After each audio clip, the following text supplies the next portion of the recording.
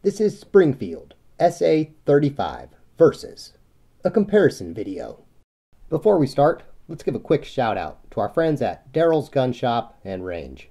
Thanks Daryl's, you guys rock. We really appreciate you letting us get video there today, instead of us having to be out in the freezing, dense fog like we would have had to otherwise.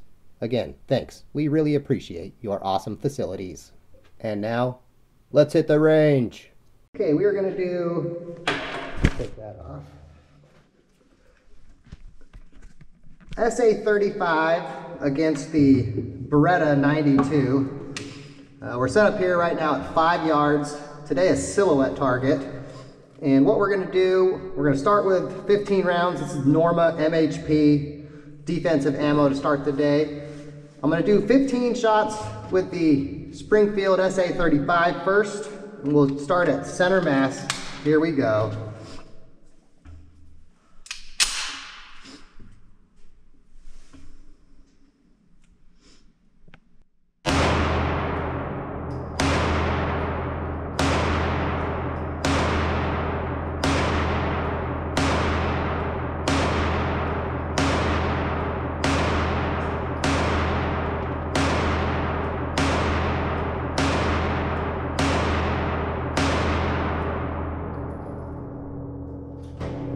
I would say it put the shots. I'd say that's a shooter. Yeah. Okay, now we'll do 15 through our Beretta 92. I'm going to aim for the number 8 above the center mass so that we can see if we can tell a difference. Now this is technically a Wonder 9, so we will do the first shot double action like you would carry it. Here we go.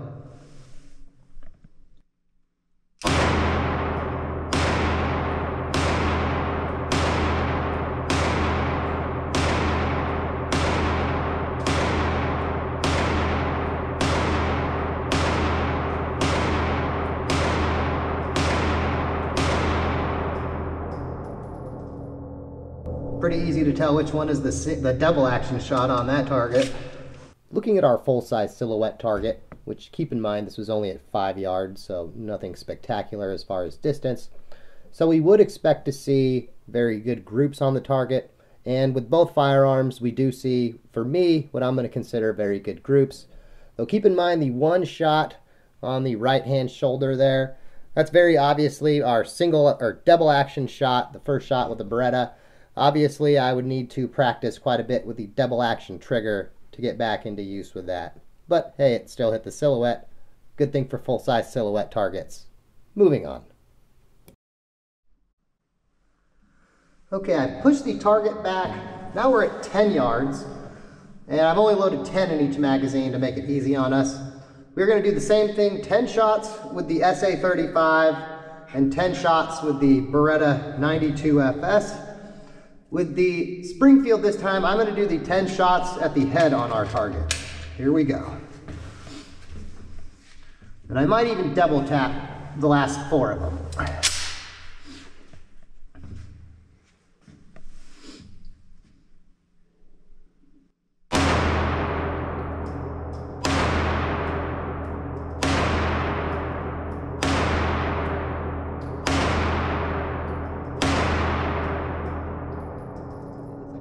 Left, but pretty good on the height. Now we're going to do a couple double taps.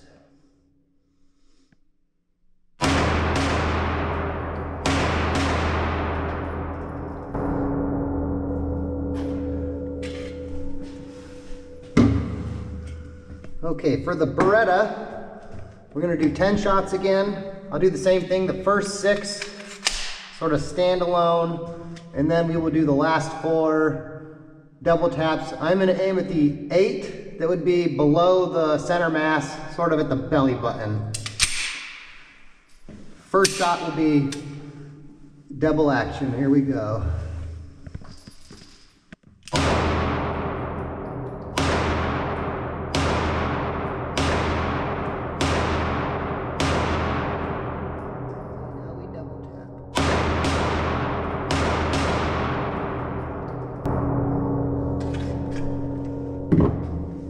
I'm going to leave the picture for our target analysis here zoomed out so we can appreciate the difference between the 5 and 10 yard groups is we see at 5 yards, very good groups, very tight, right on target, right where we want to be.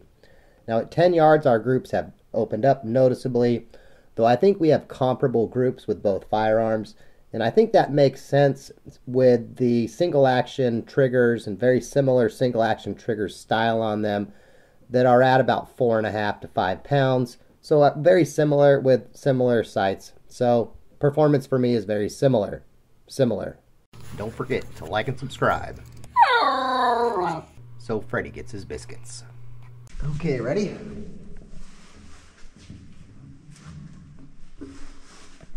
Okay, let's take another look at another firearm against our Springfield SA-35. We're going to do 9 shots with the SA-35, and then I'm going to shoot 9 shots out of a Springfield, this is a Ronin 1911 that is in 9mm. Let's see how we do with one versus the other. Here we go, starting with the SA-35, and we'll do center mass, 9 shots. Here we go.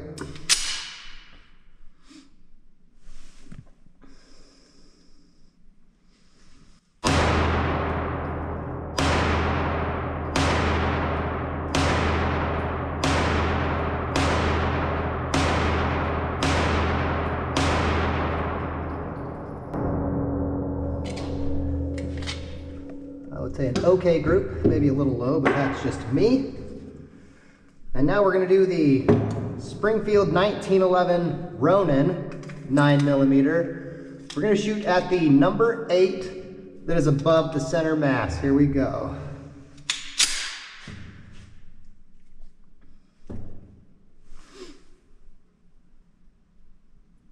Nice.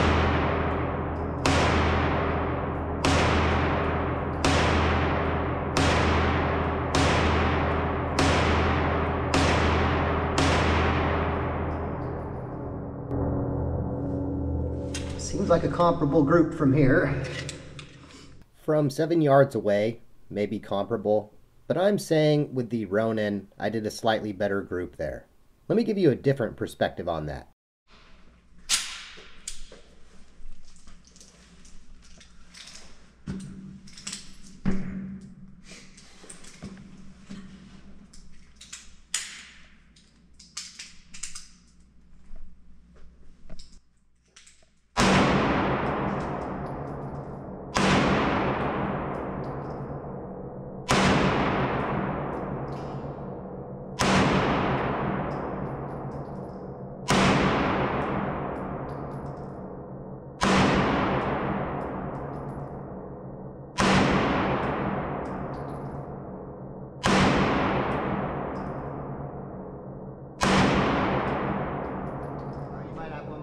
Okay, no. That's going to be tough for the high power, the Springfield SA-35 to top. That's going to be tough for the SA-35 to top.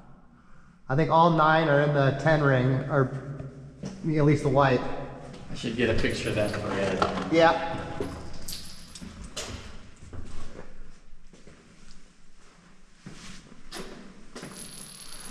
That Ronin has really nice sights on it. It does.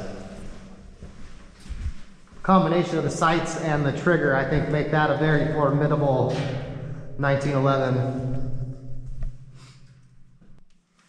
And actually, it's funny how when you make your first shot really good, it gives you confidence. Oh, big time. Because when I did the first 2 shots, I thought, oh, I'm going to nail this. Yeah, you were right. I was like, oh, like you probably heard me whistle after your first shot. I was like, oh, I'm screwed. Yeah.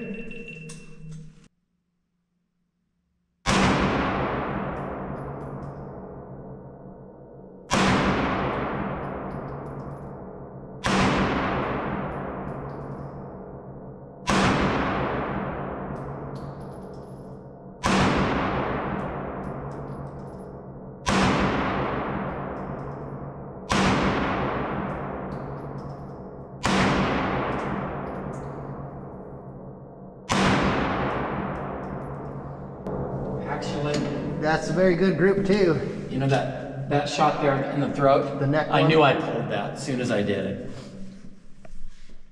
Now normally we don't reset targets and cameras between shooters, which is why you don't see the multiple camera angles when the crew's shooting. But we decided to leave 360 cam running here today because, well, I knew the crew was likely to shoot these firearms better than me, even though they're not the ones on camera most of the time in these handgun reviews. Now, as a result, we were then able to use their targets in the video, which is awesome. And what we see here is, with their Ronin grouping, here we're zoomed in a little bit so we can see both. The Ronin grouping is the center mass target where all their hits are in the white. Now they called done. They're like, I'm done for the day. I'm not shooting anymore. I can't beat that grouping. I convinced them to do one more magazine through our Springfield SA-35, so that way we would have a more usable video for that. And as we see, they followed up their Ronin grouping with a almost as good grouping with our SA-35. Now I think the difference between those two groups, from shooting these firearms myself and then talking with the crew, it comes down to, as we talk in some of these clips, a combination of the 1911 style, very light single action only trigger on the Ronin, and it also has more of what I'm going to say target style sights. I'll try to superimpose a picture of it here. Though what I mean by that, it has a fiber optic front sight, red fiber optic, very easy to see. It's almost a pinpoint fiber optic sight, and then a very easy to pick up rear 2 white dot sight. So you get a very good sight picture with that Ronin, and the ammo that we're shooting here today pretty much lines up spot on with where those sights are. So we get very good groups between where the sights are, the easy to pull single action only trigger on the firearm, and then with it being a all metal firearm, even though the frame has an aluminum alloy frame, it's still quite a hefty firearm, so it does absorb recoil well in a very similar regard to our Springfield SA-35. Moving on. Okay, we are going to do one last magazine through the SA-35 versus the 1911. I am going to do SA-35, 9 shots at the head of our target here at 7 yards. Here we go.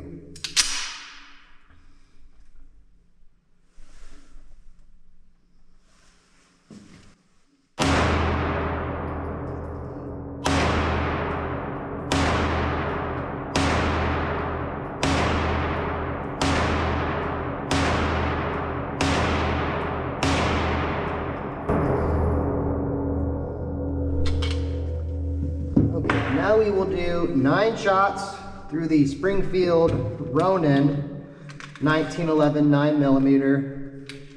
I'm going to do at the number 8 at the belly beneath the bullseye. Here we go.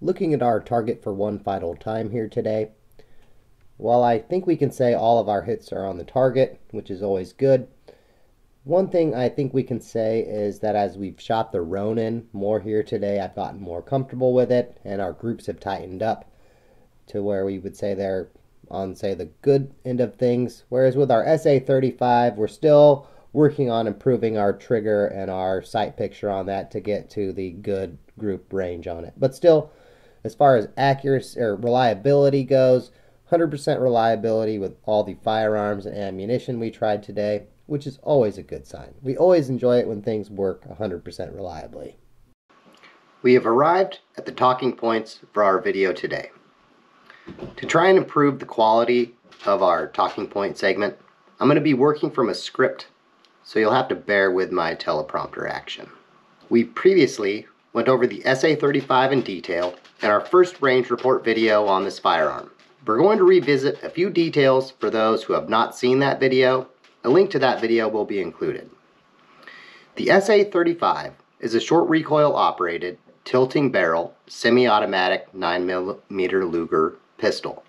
It is considered a modern clone of the Browning High Power. It is 7.8 inches long, 1.32 inches wide, 4.8 inches high, and weighs in at 29.44 ounces. The slide and barrel are a forged steel with a matte blued finish. It has a 4.7-inch stainless steel barrel. The firearm has a white dot front sight with the tack and rack, drift adjustable for windage rear sights. The grips are a checkered walnut, a manual thumb safety, magazine release, and slide release are on the left side of the frame. Now, one thing I've mentioned, the Browning High Power was the first 9mm firearm to use a double stack magazine. The SA-35, which is a clone of that Browning High Power, comes with one 15-round magazine. The original High Power would have had a 13-round magazine, though from what I understand, they did test even magazines up to 16-round capacity way back then. We're going to shift gears for a moment and discuss the 1911 now.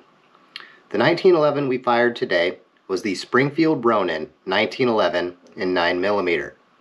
The crew thought it would be a good one to bring alongside to shoot against the SA-35 when they found out we would be testing one here today. This is another firearm that we have previously done a first range report upon, though we are again going to go into some details for those who have not seen that video. We will try to include a link to that video here as well. The Springfield Ronin 1911 in 9mm is also a short recoil operated tilting barrel semi-automatic pistol chambered in 9mm. The 1911 is a John Moses Browning design, who also co-designed the High Power. Both firearms use what has become known as the Browning short recoil tilting barrel action. The main difference between what is on the 1911 and the High Power is the 1911 has what is called a tilting link cam action, whereas the High Power has the linkless cam action. Firearms like the SA-35 also use the linkless cam short recoil tilting barrel action like that of the Browning High Power. Getting into some of the numbers, the Ronin is 7.9 inches long, 1.27 inches wide, 5.5 inches high, and weighs in at 31 ounces. It has a 4.25-inch forged stainless steel match-grade barrel. The slide is a forged carbon steel, while the frame is a forged aluminum alloy. The firearm has a high visibility red fiber optic front sight with a 2 white dot tack and rack rear sight that is drift adjustable for windage. The Ronin in 9mm comes with a single 9-round magazine.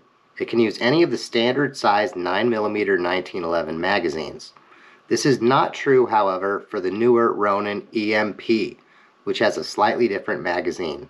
Both the 1911 and the High Power use single action only triggers, though they are slightly different single action only triggers. On a 1911 style trigger, usually there is little to no take up and over travel. The trigger pull is typically short with a crisp break. This is true of the Ronin we're shooting here today. The single action trigger on the SA-35 is closer in style to the single action trigger on a single action double action firearm like say the Beretta 92FS we're going to discuss here in a moment, in my opinion. As it were, both the SA-35 and the Ronin that we fired today have a trigger pull weight of approximately 4.8 pounds. However, the trigger on the Ronin has a shorter, crisper feel to it. The SA-35 has what I'd consider a very smooth and crisp trigger for the style difference. If it were a single action double action trigger, I would have put it among the smoothest single action triggers of any of the factory single action double action triggers that I've used thus far. Some of that likely has to do with the lack of a firing pin block safety.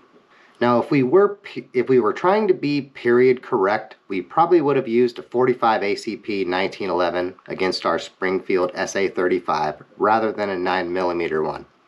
However, with the trends of today, we felt like this was a fair comparison. Mass-produced 9mm 1911s didn't seem to be a thing until maybe the 1990s or early 2000s, though since then we have seen the rise of even the 2011, a double-stack 9mm 1911 style firearm. In the future, we will be revisiting this 1911 comparison using a 45 ACP caliber 1911, and we'll probably even be doing one using a modern 2011. Let's shift gears one more time and take a look now at the Beretta 92FS. In keeping with previous trends, this is another firearm we have previously reviewed on the channel, but we will be revisiting some numbers for our newer viewers. The Beretta 92FS is an open slide, short recoil, delayed locking block action firearm. The one we're shooting in the video today is chambered in 9mm. The Beretta 92FS is the first true Wonder 9 in our discussion today, and it is also a firearm that features a different action type, locking block versus tilting barrel. Beretta says the open slide plus the locking block action make for faster cycling time with exceptional reliability that all but eliminates stovepipes. Another notable difference with the 92FS is the 92 uses direct feed magazines. There is no feed ramp between the barrel and the magazine. It does use similar double-stacked magazines as introduced by the high power 50 years before. Getting into the numbers, the 92FS is 8.5 inches long, 1.37 inches wide, 5.4 inches high, and weighs in at 34.4 ounces. The firearm has a 4.9-inch steel barrel. The frame is an aluminum alloy, while the slide is steel. The firearm has the brunette finish. The standard 92FS, like we're shooting here today, has the 3-dot sight setup. The front sight is a fixed frame-integrated white dot sight. The rear sight is a double-dot drift windage adjustable anti-glare sight. The firearm should be able to do a 10-shot group of 3 inches or less at 50 meters to match the Army performance trials it has passed previously and numerous times before. The Beretta 92FS has numerous appealing features: a reversible magazine release, ambidextrous safety and decocker. All the factory parts within the same model are interchangeable.